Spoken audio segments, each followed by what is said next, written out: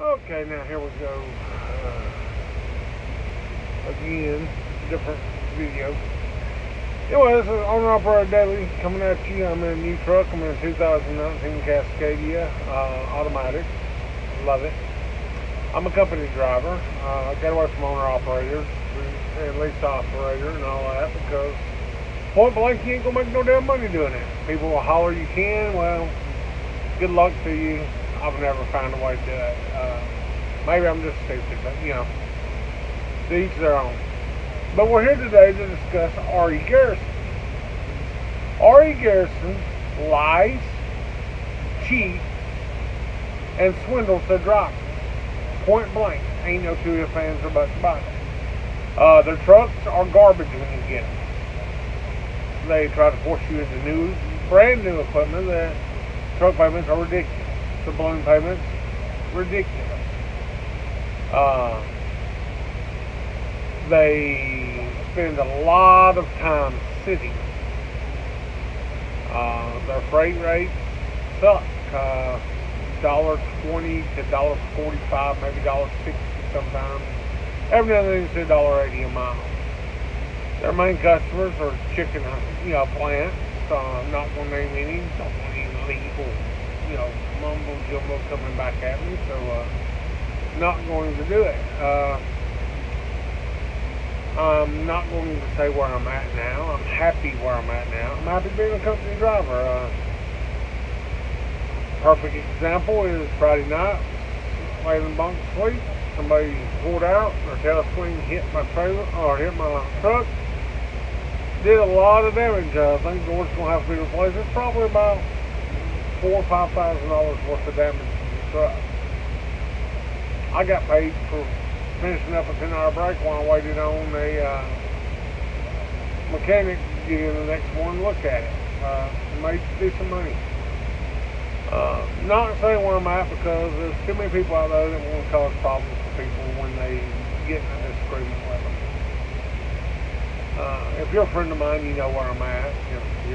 If you are a friend of mine, don't know where I'm at, message me and I'll get to you. But back to Garrison. When I left Garrison, they had over $10,000 of my money. They owed me. They finagled the numbers and come back and say, oh, you owe us $3,000, but we're going to be nice to write it off. Yeah, okay. That's awful nice of you. Consider you just throw $10,000. The reason me and them split up is they ended my contract based on a claim that I had, quote unquote, trashed the hotel room when I was staying at the company hotel. I did not trash it. The hotel wouldn't empty the trash cans. Did not want you putting the trash outside your door, but said it made it look trashy. Well, yeah. And so you had to pretty much keep the trash in the room. I did not check out. I went down to the yard. I'd gotten a load the next morning. And I went to the yard, did some laundry, and come back to the hotel. When I did, I was informed I'd already been checked out. Not a word about the problem with the room. Not, hey, you left the room trashy, anything. Well, handed them the keys and left. I was a little irritated. Now I'd gotten all my stuff out of the room, but I intended on coming back and getting the trash out of the room. When they emptied the trash this morning. But anyways, no more about that. Went to a customer right up the road. I was called to come back in by the manager of, or the vice president of the driver relations.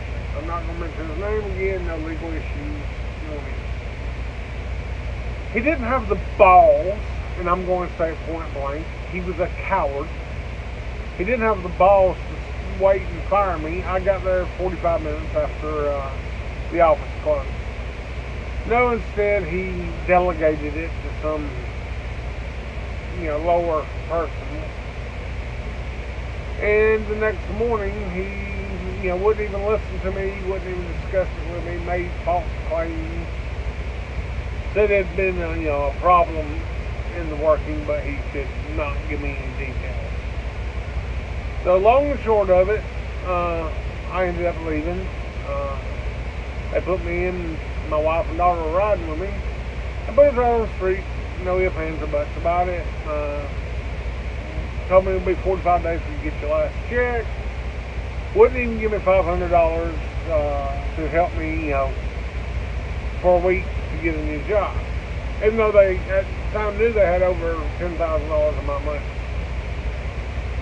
I'm not the only one. There are several other drivers that got screwed over.